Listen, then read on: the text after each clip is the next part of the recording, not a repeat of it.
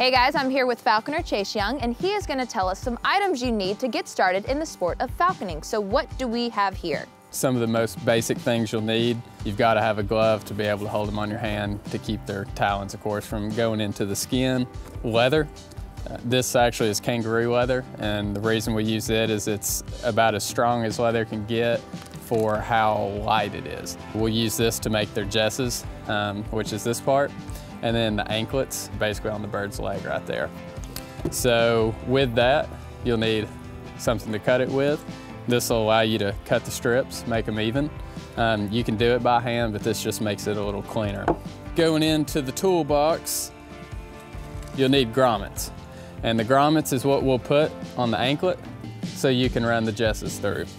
So you'll need that, you'll need the grommet pliers, and then of course, you'll need a way to put a hole in that leather to start.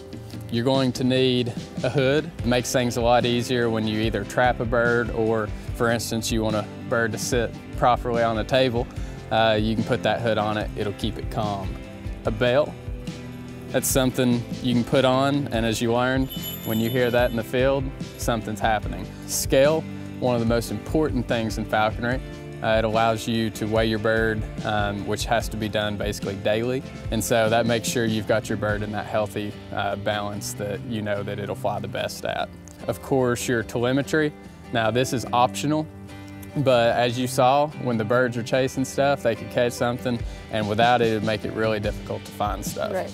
Two other things would be the giant hood, which is this box here. Put the bird in it, and that's good for transportation. And then of course, lastly, the perch for your mew or weathering yard. And the last thing is this. What would that be for? Well, it's a dead bird, so I'm assuming like food? Food, that's it, exactly.